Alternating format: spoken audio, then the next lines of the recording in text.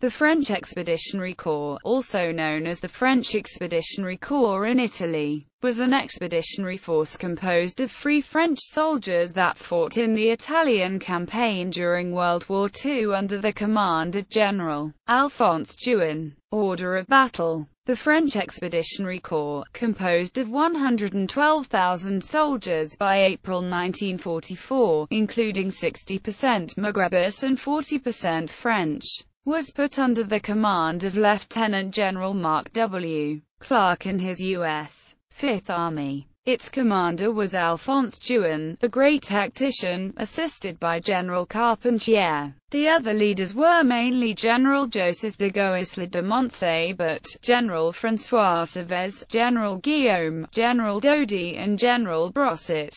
1st Free French Division aka 1st Motorized Infantry Division, arrived in Italy in April 1944. 1st Brigade, 4th Brigade, 1st Regiment d'Artillerie Colonial, 1st Regiment des Fusiliers Marins, 2nd Moroccan Infantry Division, arrived in Italy in end November 1943. 4th Regiment de Tirailleurs Marocains, 5th Regiment de Tirailleurs Marocains, 8th Regiment de Tirailleurs Marocains, 3rd Regiment de Spies Marocains, 63rd Regiment d'Artillerie d'Afrique, 3rd Algerian Infantry Division, arrived in Italy in December 1943. 3rd Regiment de Tirailleurs Algériens, 4th Regiment de Tirailleurs Tunisiens, 7th Regiment de Tirailleurs Algériens, 3rd Regiment de Spies Algériens. The Reconnaissance 67th Regiment d'Artillerie d'Afrique, 4th Moroccan Mountain Division, arrived in Italy in February 1944. 1st Regiment de Tirailleurs Marocains, 2nd Regiment de Tirailleurs Marocains, 6th Regiment de Tirailleurs Marocains, 4th Regiment de Spies Marocains, 69th Regiment d'Artillerie des Montagnes. General Reserves Command of Moroccan Gaumiers, 1st Group de Tabas Marocains, 3rd Group de Tabas Marocains, 4th Group de Tabas Marocains, 7th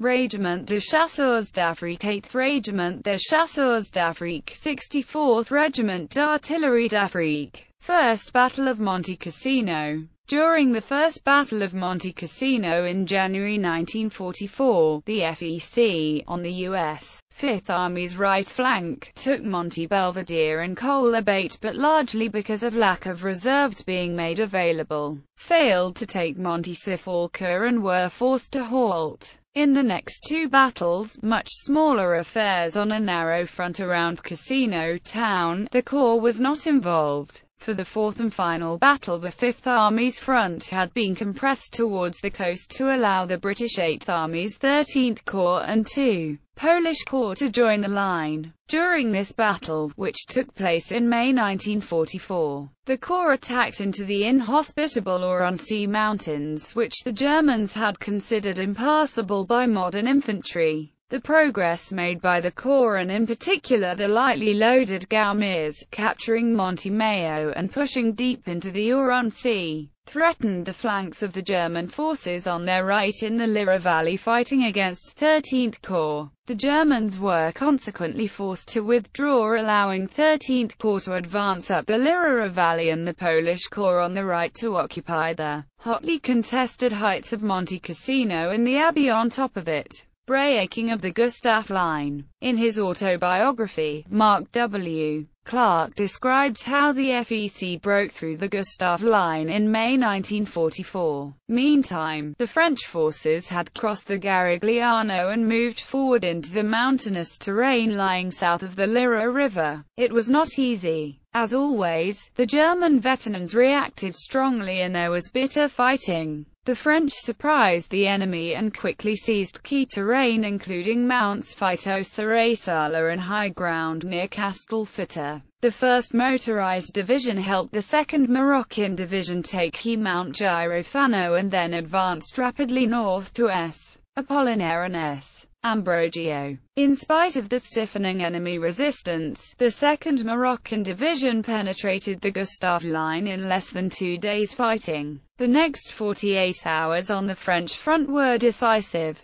The knife-wielding Gaumiers swarmed over the hills, particularly at night. and General Juin's entire force showed an aggressiveness hour after hour that the Germans could not withstand. Saraisala, Sangiogriout, Mount Duro, Ausonia and Esperia were seized in one of the most brilliant and daring advances of the war in Italy, and by May 16 the French Expeditionary Corps had thrust forward some 10 miles on their left flank to Mount Reveille, with the remainder of their front slanting back somewhat to keep contact with the British Eighth Army. For this performance, which was to be a key to the success of the entire drive on Rome, I shall always be a grateful admirer of General Juin and his magnificent FEC. The Eighth Army's delay made Juin's task more difficult, because he was moving forward so rapidly that his right flank, adjacent to the British, constantly was exposed to counter-attacks. The battle for the Gustav Line had been difficult for the FEC. It had been involved in violent combat in mountains.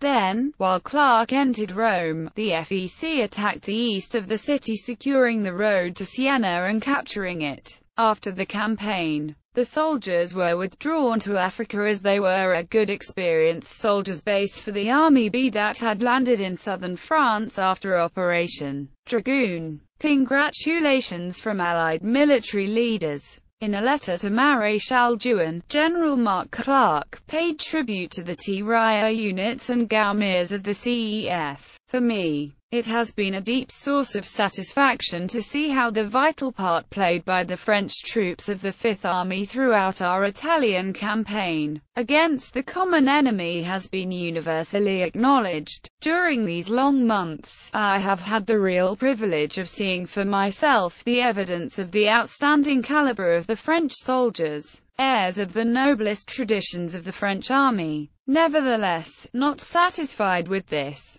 you and all your people have added a new epic chapter to the history of France. You have gladdened the hearts of your compatriots, giving them comfort and hope as they languish under the heavy and humiliating yoke of a hated invader. The energy and utter disregard for danger consistently shown by all members of the CEF, along with the outstanding professional skills of the French army officer, have aroused admiration in your allies and fear in the enemy. From the banks of the Garigliano, where your first successes set the tone which was to characterize the whole offensive, then pushing on to Rome through the mountains, crossing the Tiber and pursuing the enemy relentlessly to Siena and to the hills dominating the valley of the Arno. France's soldiers have always accomplished everything that was possible and sometimes even that which was not, with my deepest gratitude for the tremendous contribution that you have made to our joint victories.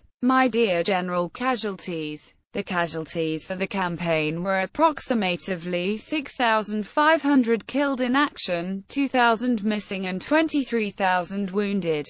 Today the combatants of the CEF rest in the French military cemeteries of Monte Mario and Ben Afro.